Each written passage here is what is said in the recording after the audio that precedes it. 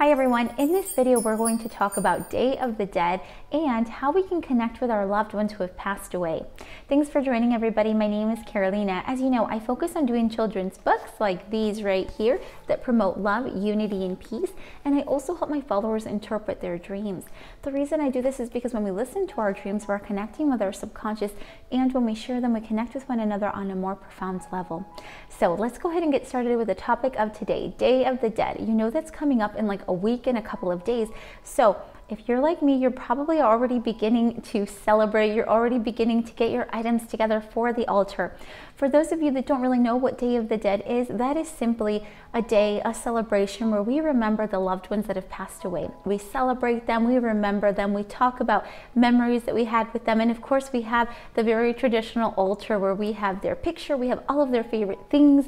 Oftentimes we even make their favorite food and eat it specifically in their memory, right? So it's a really wonderful experience, a wonderful celebration that the whole family can take action in.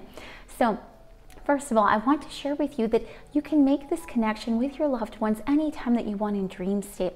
Now, I know some of you dreamers have had dreams before with loved ones that have passed away and you've been fearful, you've been kind of scared to have that connection, but I want to bring some peace and love to that conversation today because I want to remind us that we can always make this connection and it can always be a loving one, but it always depends on how we are feeling when we go to bed. Okay, let me kind of explain that. If we're going to bed and if we're feeling already kind of nervous, if we've got some insecurities, if we're feeling a little bit scared, okay, then whenever we go to bed at night, if we have a dream, if we have any kind of connection, it's going to be sustained with this fearful energy. So we want to make sure, just point blank, before we even go to bed, that we move into that loving, peaceful energy. That way we can have those loving dreams, those guiding dreams. Now, if you want to connect with your loved ones in dream state, it's very easy to do that. We just have to set the intention. But now, it's very important that before you set your intention, you move to that energy we just talked about, that loving place, that peaceful place, okay? Now, once we're able to move to this place of love, this place of peace, then we want to set our intention. And by this, all we have to say is we close our eyes and we can say the following: I welcome the universe to connect me with my loved ones who have passed away, to provide some guidance.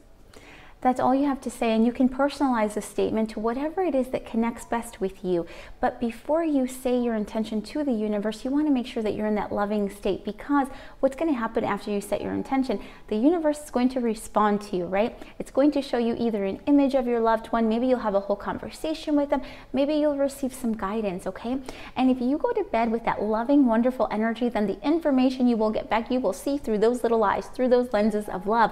But if you go to bed and you're feeling kind of fearful and then you set your intention, then your fear is what's sustaining this dream. Your fear is what's sustaining this energy. So you just want to make sure that before you set your intention, you're in that loving, peaceful state. All right, that's the first thing.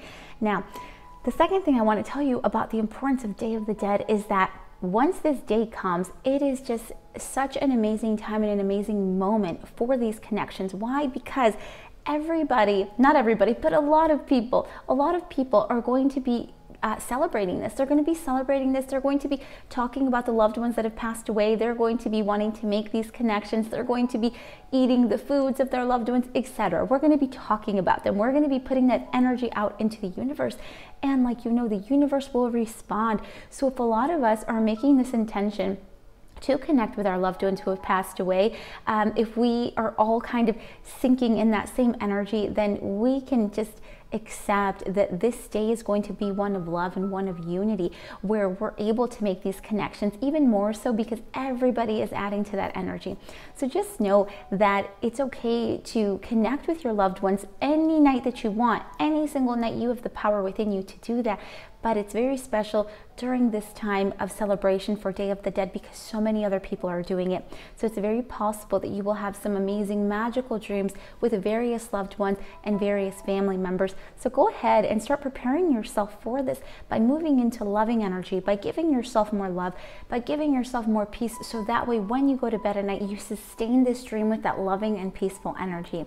Now, this celebration would not be complete without celebrating it with the kids. So this is such a perfect time to talk to the kids about how important this celebration is, because this is an opportunity to connect with those loved ones that have passed away, to celebrate them, to talk about all of the accomplishments they made, of all the contributions they made to the family.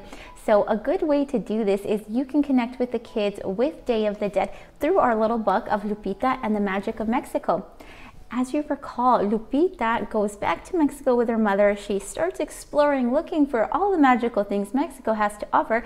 And I won't give you everything, but I will say that Lupita runs into a magical parade, and this is a parade of Day of the Dead.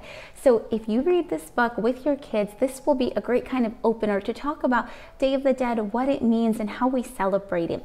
And of course, something I like to do with the kids after we read this book is I like to do a little art project with them. Sometimes I ask the kids to paint the loved one that's passed away that they miss. Sometimes I ask them to do a painting of maybe a little dog, a little pet that passed away. You know, whatever it is that comes to the kids during that time, it's important that they're able to have an outlet. So I find that having an art project after reading the book is something that really helps engrave this importance, the importance of the Day of the Dead and the importance of the Latinx Hispanic culture. So I invite you to do that with them. But also, this is the last thing I will say. I want to let you know that we're going to be working with Revista Latina NC, and that is one of the Latino magazines here in North Carolina, and we're going to help them with their ofrenda, which is their altar, okay? We helped them last year with the altar, and it was such a magical and wonderful experience because we were there in person. We were, you know, completely dressed to the celebration of Day of the Dead, and we were helping set up the entire altar with them. So this year is going to be a little bit different because we're going to do it all virtually, but I want to let you know that I have two specific little art pieces that I am going to be sharing with them to put on the altar. So we're going to have a video of that later. I will share the link with you once it's available. It'll be available during the time of Day of the Dead. But I welcome you today to begin moving yourself into that loving energy, into that accepting energy, because it's such a great time to start getting there, so that way when we begin to have these dreams, when we begin to have these connections with our loved ones who have passed away, we can sustain it in such a loving and peaceful way for ourselves. And that's how we're going to get the real information and the real guidance from our loved ones anyways. So I send you a huge hug, everybody. I appreciate all of your love. I appreciate all of your support. I welcome you to connect with us offline, and of course to order our books of Lupita and the Magic of Mexico, or Lupita and Her Magical Dreams. But I send you a huge hug, everybody. I send you love, unity, and peace, and we will be in contact. Bye, everybody.